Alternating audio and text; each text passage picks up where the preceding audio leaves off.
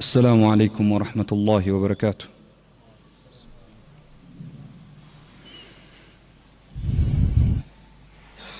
إن الحمد لله نحمده ونستعينه ونستغفره ونستهديه ونعوذ بالله تعالى من شرور أنفسنا ومن سيئات أعمالنا. إنه من يهد الله فلا مضل له ومن يضلل فلا هادي له. لا يسأل عما يفعل وهم يسألون. وربك يخلق ما يشاء ويختار ما كان لهم الخيرة. سبحان الله وتعالى عما يشركون. يدبر الأمر يفصل الآيات لعلهم بلقاء ربهم يوقنون. وأشهد أن سيدنا وحبيبنا ونبينا وعظيمنا ومصطفانا وقدوتنا محمدًا عبده ورسوله وصفيه من خلقه وحبيبه. بلغ الرسالة وأدى الأمانة ونصح الأمة فكشف الله به الغمة وتركنا على المحجة البيضاء ليلها كنهارها لا يزيغ عنها إلا هالك. فاللهم صل وسلم وزد وبارك وتكرم وتحنن عليه وعلى آله وأصحابه ومن تبعهم بإحسان إلى يوم الدين. وبعد أحبتي في الله، إن أصدق الحديث كتاب الله وخير الهدي هدي محمد صلى الله عليه وسلم وشر الأمور محدثاتها وكل محدثة بدعة وكل بدعة ضلالة وكل ضلالة في النار. نسأل المولى سبحانه وتعالى أن يعيذني وإياكم من النار. أكاد ألثم تربا تحت أرجل من مروا بطيبة من شوق ومن نهم. أكاد حتى حديث الحب أنكره ما لم يكن فيه ذكر المصطفى العلمي. يا سيدي، هل أحب الناس سيدهم كما أحبك؟ لا والحق ملء فمي.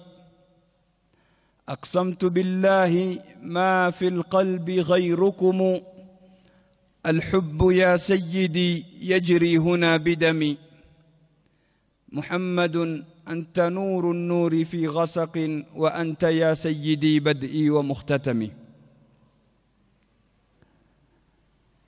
أحبتي في الله، بعدكم شكور الحق سبحانه وتعالى na kumtakia rahma na amani kipenzi chake na kipenzi chetu Bwana Mtume Muhammad sallallahu alayhi wa ala alihi wa sahbihi wasallam.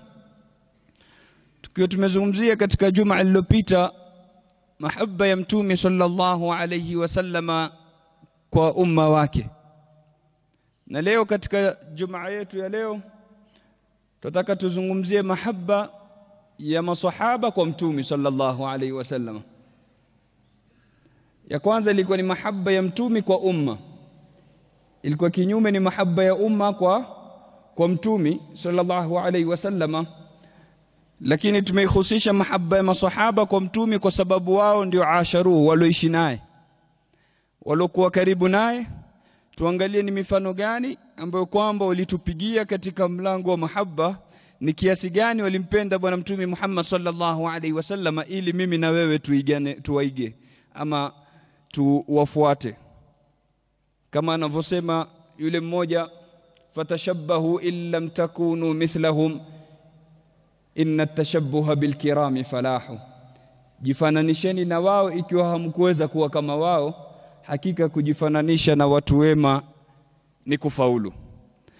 Ikhwata al-imani wal-islam, viumbe bora baada ya Mtume sallallahu alayhi wasallam au baada ya mitume ni masahaba wa Mtume sallallahu alayhi wa ala alihi wa sahbihi wasallam. Na kama wanavyosema maulama, Mwenyezi Mungu Subhanahu wa Ta'ala alipoziangalia zile nyoyo akaziona nyoyo za masahaba ndio nyoyo nzuri zaidi, akazijalia zipate sharafu ya suhba, ziwe ni masahaba wa bwana Mtume Muhammad sallallahu alayhi wa ala alihi wa sahbihi wasallam. Bakhti yao kubwa, kama alivyosema al-Imam al-Hafidh Ibn Hajar al-Asqalani, hani'an li ashabi khairil wara wa tuba li ashabi akhbarihi ulaika fazu bitadhkirihi wa nahnu sa'idna bitadhkarihi wa hum sabaquna ila nasrihi wa ha nahnu atba'u ansarihi wa lamma hurimna liqa'ainihi akafna ala dhikri atharihi. Asema pongezi, hani'an li ashabil khairil wara, pongezi kwa wale masahaba wa Mtume sallallahu alayhi wasallam kiumbe bora. Watuba li ashabi akhbarihi, na wale wapokezi wa hadithi zake Mtume sallallahu alayhi wasallam na wao pia wanao pongezi, hawajakosa yote. Lakini nasib kubwa, fungu kubwa walolipata ni nani? Sahaba Rasulillah sallallahu alayhi wasallam. Asema ulaika fazu bitadhkirihi, wale walifaulu kwa tadhkir, kukumbushwa na Mtume sallallahu alayhi wasallam, walipata life. Wa nahnu sa'idna bitadhkarihi, na sisi pia tumefaulu kwa sababu zimetufikia zile athari zake na hadithi zake bwana Mtume Muhammad sallallahu alayhi wasallam. Wa hum sabaquna ila nasrihi, na wao wametutangulia katika kumnusuru Mtume sallallahu alayhi wasallam kwa hali na mali. Wa ha nahnu atba'u ansarihi, na sisi ni wafuasi wa wale ambao kwamba wamemnusuru.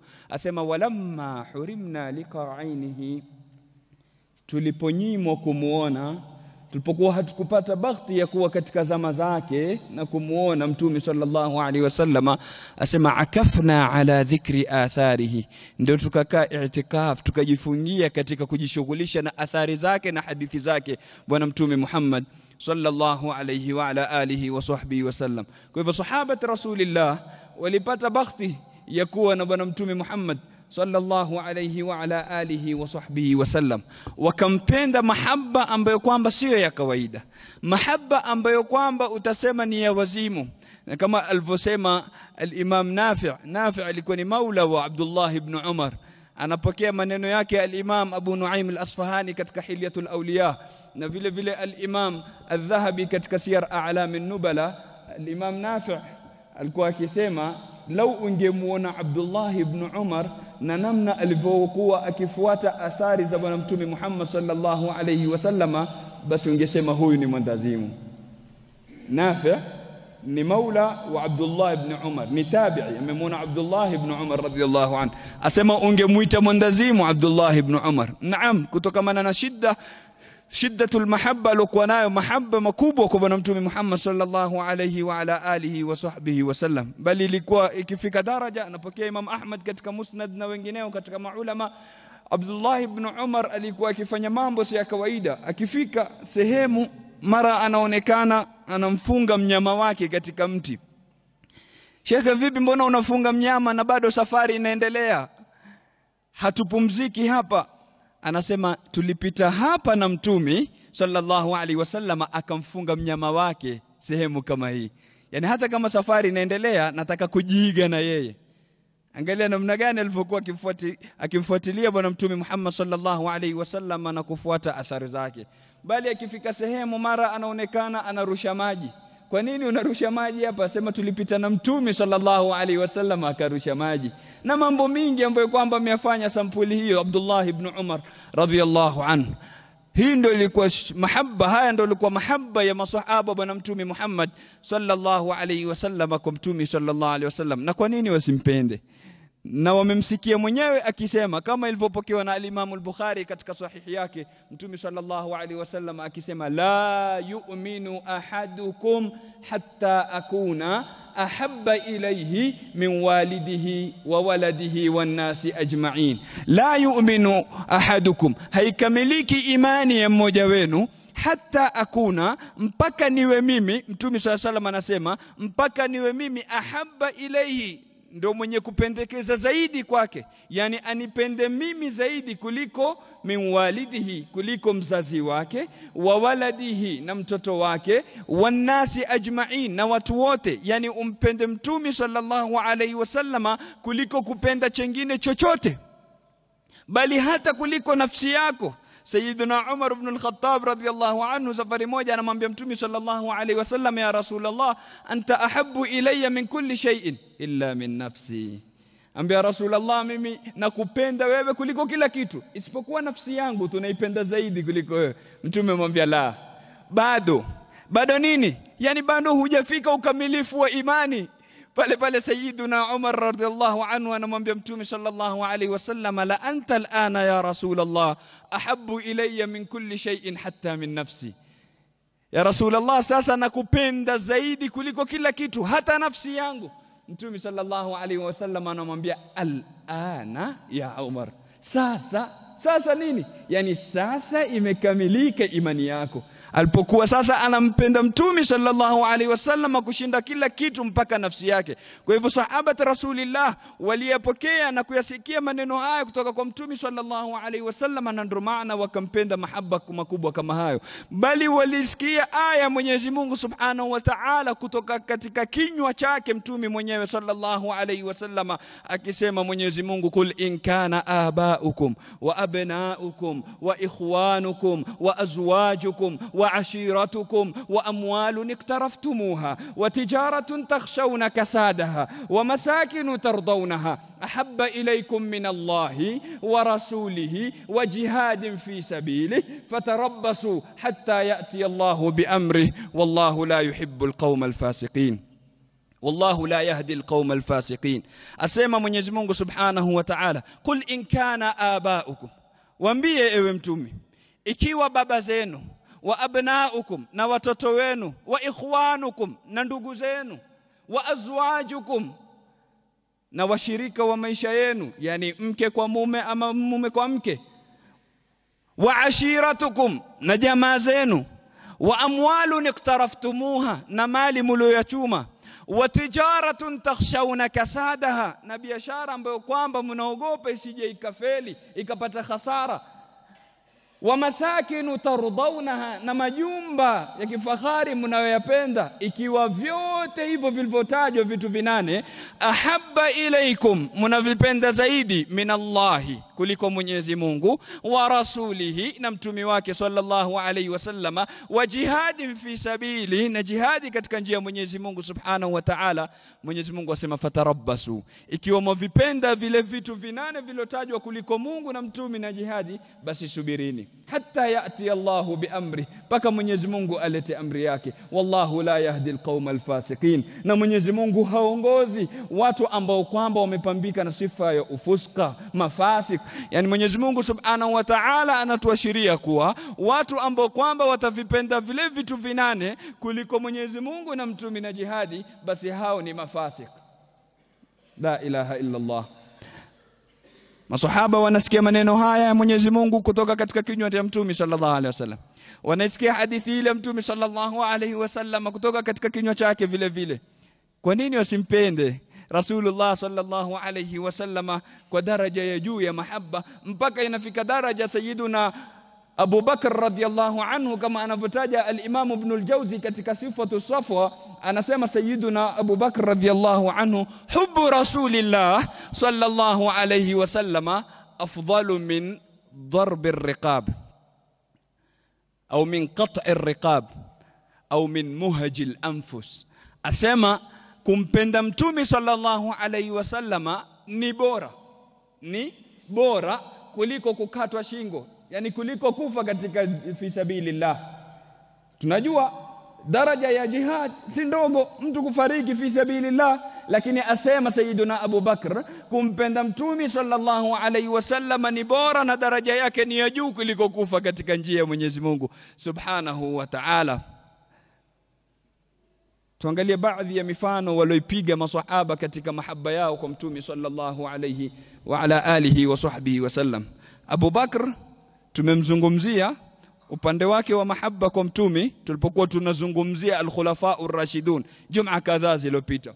tukaeleza namna gani alivyokuwa anampenda Mtume sallallahu alayhi wasallama, mpaka ikafikia daraja kufa kwa ajili ya mahaba yake kwa Mtume sallallahu alayhi wasallama, kama alivyosema Abdullah ibn Umar na kama alivyopokea al-Imam Ibn al-Jawzi katika Sifatu Safwa, akisema Abdullah ibn Umar sahaba Mtume sallallahu alayhi wasallama, kana sababu mauti Abi Bakr wafatu Rasulillah sallallahu alayhi wasallama kamad wama zala yakmud hatta faraka al-haya.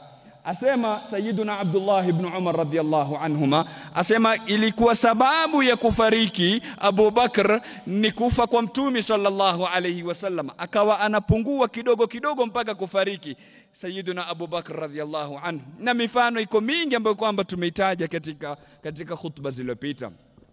Katika mifano ambayo kwamba vile vile wameipiga masahaba wa Mtume sallallahu alayhi wasallam kuonesha mahaba yao kwa Mtume sallallahu alayhi wasallam, Zaid ibn ad-Dithinna, mmoja katika masahaba wa Mtume sallallahu alayhi wasallama, aliposhikwa na makureshi, na kisa chake amekitaja al-Imam Ibn al-Athir katika Usdul Ghaba.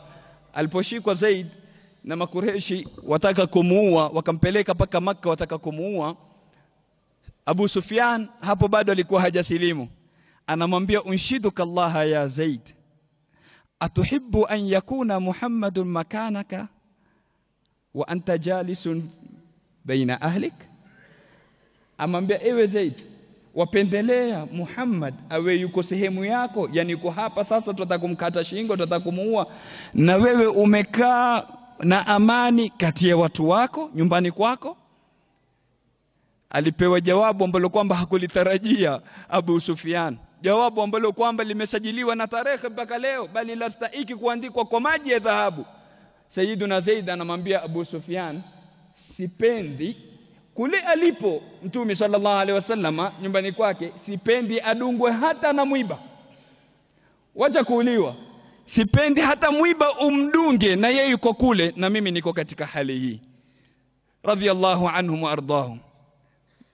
Likamshtua sana Abu Sufyan jibu kama hili, basi akatoka na maneno akasema, ma raaitu nasan yuhibbu ahadan kahubbi ashabi Muhammadin li Muhammad. Asema sijaona watu wanampenda mtu kama hao maswahaba wa Muhammad wanavyompenda Muhammad sallallahu alayhi wa ala alihi wa sahbihi wasallam. Mahaba kiasi gani! Huyu ataka kuuliwa, lakini wacha kuwa hayuko tayari sehemu yake aondolewe aletwe mtume uliwe badala yake, la, bali hayuko tayari hata kule alipo Mtume sallallahu alaihi wasallam adungwe na mwiba. Ni mahaba kiasi gani alikuwa nayo ridwanullahi alaihim ajma'in. Ndio yule Urwa ibn Mas'ud al-Thaqafi alipotoka katika sulhul Hudaybiyah, alipowaona masahaba wa Mtume sallallahu alaihi wasallam namna walivyokaa na Mtume sallallahu alaihi wasallam, na hadithi imepokewa na Imam al-Bukhari katika sahihi yake, aliporudi kwa Quraysh, Urwa ibn Mas'ud al-Thaqafi akawaambia, wallahi wafattu ala al-muluk, wallahi mimi nimekwenda kwa wafalme Kisra wa Kaisar wa Najashi, nimekwenda kwa wafalme wote wa Rome wa Fursi na wa Habasha, wote nimekwenda kwao. Asema ma raaitu ahadan yu'azzimu ahada kata'dhimi ashabi Muhammadin Muhammada. Asema sijaona watu wakimuadhimisha mtu na kumuadhimisha kiongozi wao kama namna walivyokuwa masahaba wa Muhammad wanamuadhimisha Muhammad sallallahu alayhi wa ala alihi wa sahbihi wasallam. Asema mata na khamanu khama illa saqata fi yadi ahadihim, hajatupa kohozi Mtume sallallahu alaihi wasallam ila litaanguka katika mkono wa mmoja wao, halifiki chini. Sheikh, hadithi iko katika sahihi ya Imam al-Bukhari. Asema Mtume sallallahu alaihi wasallam akitupa kohozi halifiki chini, limesharukwa, limeshanyakwa na mkono wa mmoja wao. Asema fadalaka biha wajhahu wa jilda, ataanza kujipangusa katika uso wake na katika mwili wake na ngozi yake kwa lile kohozi la Mtume sallallahu alaihi wasallam. Asema wama amara illa ibtadaru amra, na hajatoa amri isipokuwa wafanya haraka, kila mmoja ataka awe yeye ni wa kwanza kuitekeleza amri kama ile. Asema wala yuhidduna albasar ilayhi au an-nadhar ilayhi, na hawanyoshi macho yao kumwangalia Mtume sallallahu alaihi wasallam kwa ta'dhim, namna taadhim walokuwa nayo katika nyoyo zao upande wa Mtume sallallahu alaihi wasallam, hata kumtazama hivi Rasulullah usoni walikuwa wanashindwa, wanaangalia chini. Hivi ndivyo walivyokuwa sahaba Rasulullah wakimpenda Mtume sallallahu alayhi wa ala alihi wa sahbihi wasallam. Thauban katika maswahaba wa Mtume sallallahu alayhi wasallam alipotea siku kadhaa haonekani. Alikuja kwa Mtume sallallahu alayhi wasallam amwambia, ya Rasulullah, mimi hukaa kati ya ahli zangu, nikakumbuka wewe, basi nikafanya haraka kuja kukuona. Nataka nije nikuone tu moyo wangu utulie. Amekonda Thauban. Nini kilichomkondesha? Mtume sallallahu alayhi wasallam anamuuliza, ya Thauban, abika waja? Una maradhi? Una nini? Na homa? Umeshikwa na maradhi ewe Thauban? Abika waja? Mbona umekwisha, mwili umekwisha, umekonda? Thauban amwambia, ya Rasulullah, kinachonila akili, asema hapa duniani tuko pamoja. Alhamdulillah, nikitamani hata kama niko nyumbani nikikutamani naja na kuona. Lakini nimekumbuka akhira ya Rasulullah.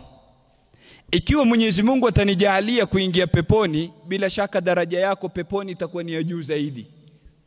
Ya Rasulullah, nitakuwa katika hali gani ikiwa nitaingia peponi alafu nisikuone ndani ya pepo? Allah. Yani imefika daraja pia mpaka imekuwa kwa wao pepo ambayo kwamba hawatapata kumuona Mtume sallallahu alaihi wasallam ndani yake, bado haijakamilika starehe yao ndani yake. Namna walivyokuwa wanampenda Rasulullah sallallahu alaihi wa ala alihi wa sahbihi wasallam. Ndio yule mmoja katika maulama akasema katika kumswalia Mtume sallallahu alaihi wasallam, alikuwa akisema, Allahumma salli ala sayyidina Muhammadin jannatil janna. Ya Rabbi, mswalie Mtume Muhammad sallallahu alaihi wasallam ambaye kwamba ni pepo ya pepo. Vipi pepo ya pepo? Ni kwa sababu mimi na wewe Mwenyezi Mungu akitaka kutustarehesha na tuingiza peponi. Lakini ile pepo yenyewe Mwenyezi Mungu akitaka kuistarehesha anamuingiza nani? Anamuingiza Mtume sallallahu alaihi wasallam, ndo pepo istarehe. Sahaba wanaona hata kama wataingia peponi na wasimuone Mtume ndani ya pepo, bado ile starehe yao haijakamilika. Starehe yao kubwa ni nini? Kumuona Mtume sallallahu alaihi wasallam, kuwa karibu na bwana Mtume sallallahu alaihi wasallam. Ndio yule mmoja katika waja wema alipoambiwa, siflana aljanna, hebu tusifie pepo, tupe sifa ya pepo. Pepo iko vipi? Sikia sifa aliyoitoa, alisema fiha Rasulullah, ndani yake yuko Mtume sallallahu alaihi wasallam. Hiyo ndio sifa ya pepo. Wanasu fima yashakuna madhahib, na watu katika wanavyovipenda wako madhehebu mbalimbali. Kuna wale wanaopenda vyakula, wakiambo tusifie pepo watataja manna wasalwa, watataja manyama na makuku na madege, vitu vyakula vilioko katika pepo na matunda. Na kwa wale ambao kwamba wanapenda wanawake watataja al-hurul ain. Na kwa wale wanaopenda vinywaji watataja mito ya maziwa na mito ya asali. Kila moja na madhehebu yake katika kupenda. Lakini yule anayempenda Mtume sallallahu alaihi wasallama atasema fiha Rasulullah, ndani yake kuna Mtume sallallahu alaihi wasallama. Thauban anamwambia Rasulullah, nitakuwa katika hali gani ikiwa katika pepo na siwe na wewe? Ndio inashuka aya, ومن يطع الله ورسوله فأولئك مع الذين أنعم الله عليهم من النبيين والصديقين والشهداء والصالحين وحسن أولئك رفيقا. Yule atakayemtii Mwenyezi Mungu Subhanahu wa Ta'ala na mtume wake, basi atakuwa pamoja na nani? Faulaika ma'al ladhina an'ama Allahu alayhim, atakuwa pamoja na wale ambao kwamba Mwenyezi Mungu amewaneemesha, minan nabiyyin, watumi, wasiddiqin, na walofika daraja ya siddiqiyya, washuhada na mashahidi, wasalihin, na watu wema. Na hakuna urafiki mzuri zaidi ya huo. Hakuna usuhba nzuri zaidi ya kuwa pamoja na watu kama hao. Basi Mtume sallallahu alayhi wasallama amwambia, anta ma'a man ahbabt. Na katika riwaya, almar'u ma'a man ahab, mtu atakuwa pamoja na yule anayempenda. Na maadamu wewe wanipenda, basi utakuwa na mimi fil janna. Mpaka Sayyiduna Anas radhiyallahu anhu asema hakuna kitu kilichotufurahisha kama maneno ya Mtume sallallahu alaihi wasallam aliposema almar'u ma'a man ahab.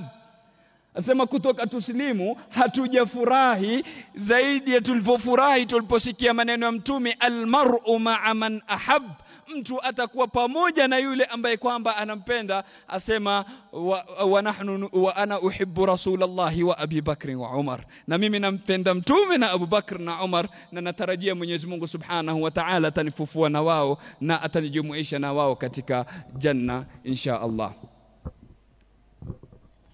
Anataja Ibn Hisham katika sira yake kisa cha mmoja katika wanawake wa Kiansar.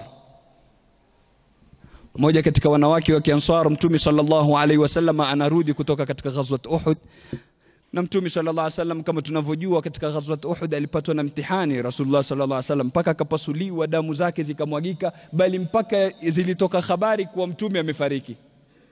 Watu wakawa na wasiwasi huko kutokana na habari kama hizo.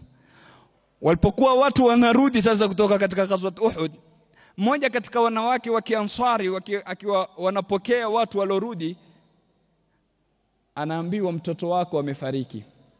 Habari nzito, kipande chako, mtoto wako amefariki. Basi hata hana habari, anawaambia ma faala Rasulullah, ma faala Rasulullah, Mtume vipi hali yake? Anakuja mtu mwingine anamwambia ndugu yako amefariki. Anauliza tena ma faala Rasulullah, nielezeni Mtume, wacheni na hao kwanza, nielezeni Mtume kwanza hali yake vipi, habari tumepata amekufa. Anakuja mtu mwingine amwambia babako amefariki. Mtoto, ndugu, baba, yani zile ngome muhimu ambazo kwamba ndio zenye ambazo kwamba mwanamke anazitegemea katika maisha yake. Anaambiwa babako amefariki. Mwisho anaambiwa mume wako amefariki. Anauliza bado ma faala Rasulullah, Mtume mfanya nini? Mimi nauliza Mtume, niambieni Mtume kwanza mfanya nini? Anaambiwa huwa bikhair kama tuhibbin, Mtume yuko salama kama unavyopenda awe. Basi bado moyo wake haujatulia. Anawaambia arunihi anzur ilai, hebu nionyesheni nimuone, jicho langu limuone kwa kweli yuko salama, ndo moyo wangu utatulia. Basi anapelekwa, anamuona Mtume sallallahu alaihi wasallam, anamwambia kullu musibatin ba'daka jalal, msiba wowote baada yako wewe ni mdogo. Afe ndugu, afe mtoto, afe mume, afe mzazi, maadamu wewe upo hai, basi msiba wowote ambao kwamba maadamu haujakufikia wewe ni mdogo. Mpaka wanawake walimpenda Mtume sallallahu alaihi wasallam daraja kama hii, ridwanullahi alaihim ajma'in. Sawad ibn Ghaziya, moja katika maswahaba wa Mtume sallallahu alaihi wasallam, Mtume alipokuwa anazisawazisha safu katika vita, akamgusa na fimbo Mtume sallallahu alaihi wasallam. Sawad ibn Ghaziya akamwambia Rasulullah, umeniumiza au ja'tani, umeniumiza, nataka kulipiza kisasi. Mtume sallallahu alaihi wasallam akampa fimbo, akamwambia halipiza kisasi. Sawada akamwambia Rasulullah, mimi mgongo wangu ama mwili wangu ulikuwa wazi, ilikuwa sina nguo, itabidi uinue nguo na mimi nikupige moja kwa moja katika ngozi kama ulivyoniumiza wewe. Mtume sallallahu alaihi akamuinulia nguo yake. Sawad ibn Ghaziya akaurukia mwili wa Mtume sallallahu alaihi wasallam akaubusu. Watu washangaa, huyu ataka kulipiza kisasi, ataka kupiga, mbona tena anaurukia mwili wa Mtume sallallahu alaihi wasallam anaubusu? Mtume anamuuliza, kwa nini ya Sawadi unafanya hivi? Sawada amwambia Rasulullah, kama unavyoona tuko katika vita na pengine nitafariki katika vita kama hivi, nimependelea liwe jambo langu la mwisho katika hii dunia kabla kufariki ni mwili wangu kugusana na mwili wako sallallahu alaihi wa ala alihi wasallam. Angalia hamu yake, nimependelea jambo langu la mwisho liwe katika huu ulimwengu kabla kufariki, mwili wangu ugusane na mwili wako. Na visa ni vingi katika kuonesha mahaba ya maswahaba kwa bwana Mtume Muhammad sallallahu alaihi wa ala alihi wa sahbihi wasallam. Muhimu risala tunayotoka nayo katika mazungumzo kama haya, mimi na wewe tumejiiga vipi na maswahaba katika kumpenda Mtume sallallahu alaihi wasallam?